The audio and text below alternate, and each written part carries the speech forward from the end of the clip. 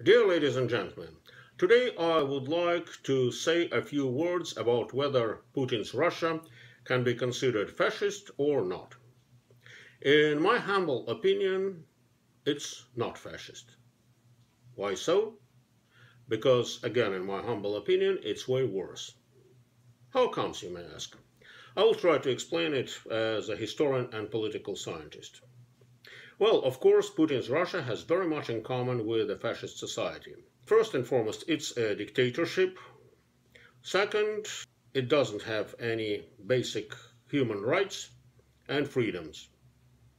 First and foremost, it doesn't have freedom of speech. By the way, not only fascist societies are lacking freedom of speech. For example, we also don't have freedom of speech here, but that's another topic. What else? Fascism is usually aggressive against its neighbors. Just like a typical fascist society, Putin's Russia has been attacking its neighbors starting with 1991.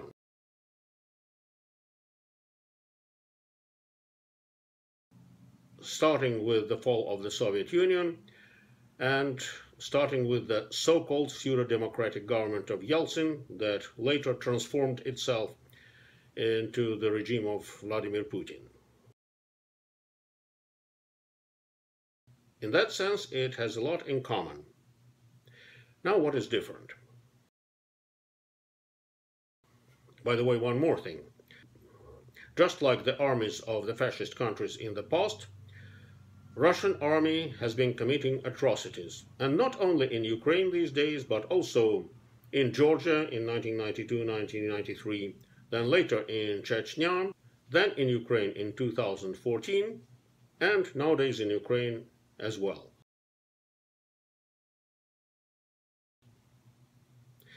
So that was definitely in common with fascism. Now, what is different? First and foremost, fascism is a left-wing ideology. Russian regime of Vladimir Putin is not left-wing one, definitely not. Then turning to the atrocities. Nazis and fascists were usually committing atrocities towards those nations and peoples whom they considered subhumans. Those who were considered equal to themselves or semi-equal to themselves, those were treated by the fascists and Nazis more or less decently. Also, getting back to the atrocities again, yes, the Nazis and fascists were committing atrocities, however, they were never deliberately bombing hospitals. And they were never planting land bombs at the cemeteries at the eve of Christian festival. And that's what Russian army and Russian saboteurs were doing in Ukraine. According to the police of Kiev, recently Russian saboteurs planted landmines at a few cemeteries in Kiev so that during Orthodox Easter, those people who would come to the cemetery to remember their relatives would have been blown up. The Nazis were never doing that. And again, we know that Russian army is deliberately bombing and shelling hospitals. The Nazis were not doing that either.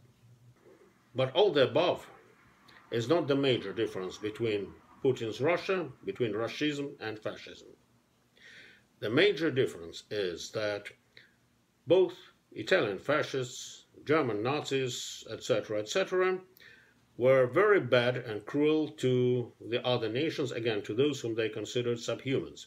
However, they were taking certain care about their own. In fascist, in Nazi countries, there were hospitals, athletic arenas, and good housing for the working class people built. By the way, those houses that, for example, were built for German workers during the Third Reich period are still there, and those are very good houses.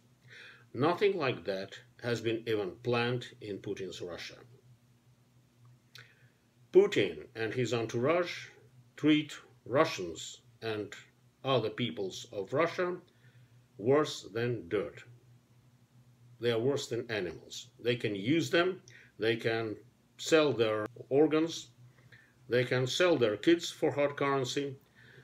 They can do all sorts of nasty things to them, and that's the major difference. The worst part of it is that the majority of Russians do not seem to have anything against it. Anyway, that's the reason why I consider racism, well, worse than fascism. Maybe I'm wrong, correct me if I'm wrong, but I don't think I am.